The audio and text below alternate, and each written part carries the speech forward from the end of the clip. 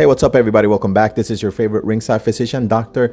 Jared Vasquez, and this is the Octagon Doctor channel, the #1 place in the internet to get information about MMA injuries and post-fight analysis. And today we are going to talk about UFC 253, and the talk of the town, you're not going to believe this, is Israel Adesanya's right chest, his right pectoral muscle, his right boob, if you will.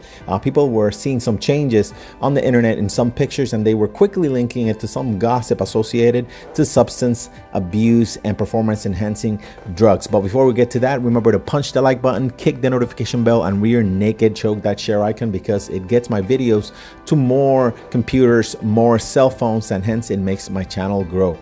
So without further ado, let's start this.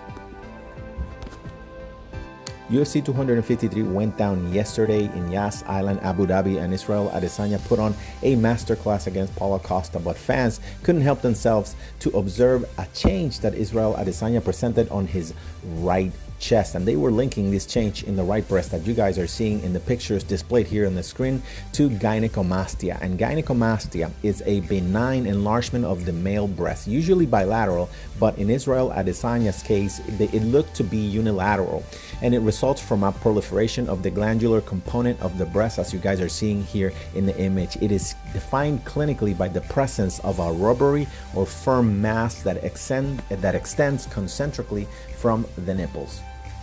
So basically, we're speaking about a benign proliferation of the glandular tissue of the male breast. It's caused by an increase in the ratio of estrogen and androgen activity. We're going to get to why that's important in a little bit. It might be unilateral in just one side of the chest or in both chests. It is diagnosed on examination as a palpable mass of tissue at least a half a centimeter in diameter. Usually, it's under the area of the nipple. Gynecomastia of half of a centimeter to 2 centimeters is so common that it might just be a normal variant of Israel Adesanya's body.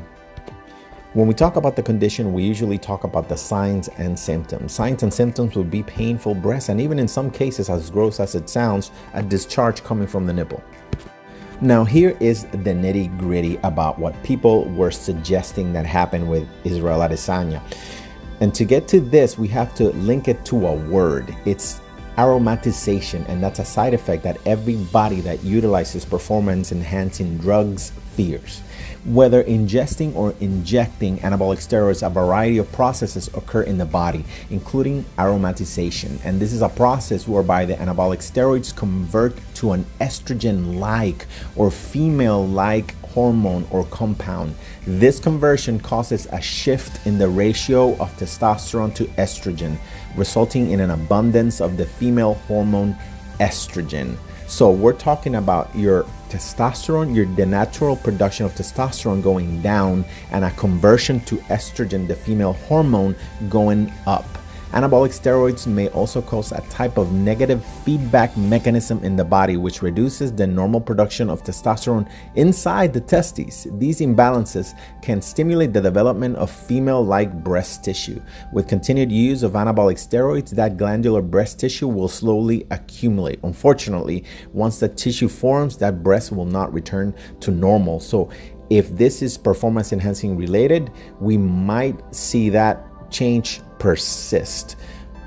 There's also physical injuries that can cause this, like a pectoral major tear, but let's pull up the picture here. It doesn't look like a pectoral major tear or any other physical mechanical injuries of the pectoral muscle. Now, I scoured the internet for different pictures, and to some degree, Israel Adesanya's right chest looks like this. To a lesser degree, was this a weight cut issue? Is his body simply changing? That could also be it. Remember, these guys utilize the pectoral muscle greatly, and these guys are changing their diets constantly. Israel Adesanya is an athlete that is tested constantly by USADA, and he has always been clean. I mean, if he utilized performance enhancing drugs before coming into the UFC, it would make sense, because that tissue, like I mentioned before, does not go away.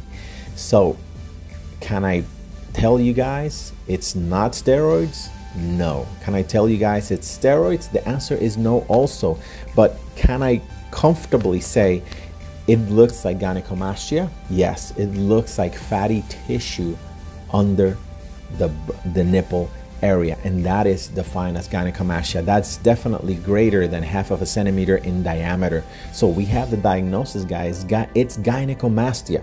Is it current use? I cannot tell you guys. All right, guys, thank you for following the channel. I'd like to give you a huge thanks to you guys for always supporting my content, and remember to like and share and keep watching. There's a lot of videos in the channel, and I think you guys will enjoy it.